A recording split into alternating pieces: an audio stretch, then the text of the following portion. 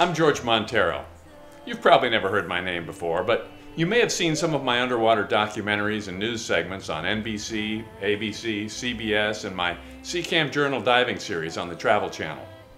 I love bringing the beauty of the underwater world into your home. In fact, that's me right there. But for a long time, I've been working on a project that's just way too big for the home television screen. It's called The Shark Whisperer. The Shark Whisperer is the story of a young girl who befriends a man-eating shark and develops an extraordinary interspecies relationship with one of the most feared predators in the sea. As she grows older, her love for this shark she calls Raja brings her into conflict with the unscrupulous head of a commercial fishing company who secretly profits from the illegal shark finning trade, where sharks are caught, their fins are cut off, and their bodies tossed back into the sea to suffocate and die.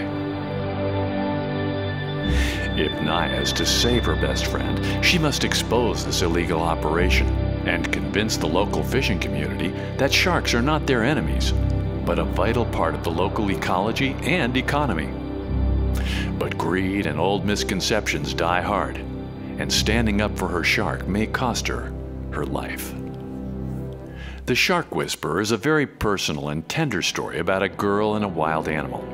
It puts a face on the worldwide bloody scourge of shark finning that kills tens of millions of sharks a year for nothing more than a bowl of soup, considered a delicacy in the Far East. It is a trade that has become second only in profits to the drug trade. We believe we can have an impact on this bloody trade by personalizing the story, like films such as Flipper and Free Willy have done in the past. I believe the reason we hear a public outcry every time dolphins are caught in a tuna net or a killer whale is mistreated at SeaWorld is largely due to the effect of these films. Unfortunately, other films, from Jaws to Sharknado, continue to vilify sharks to this day and have done irreparable damage to the reputation of this essential ocean predator. With Shark Whisperer, we hope to turn the tide of anti-shark sentiment and break this false and destructive stereotype.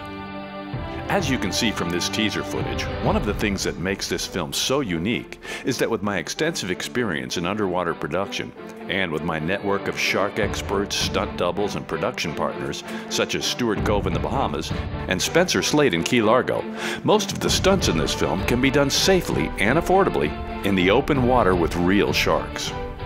You can be part of a film that not only entertains but inspires, and once and for all, shows sharks as they truly are.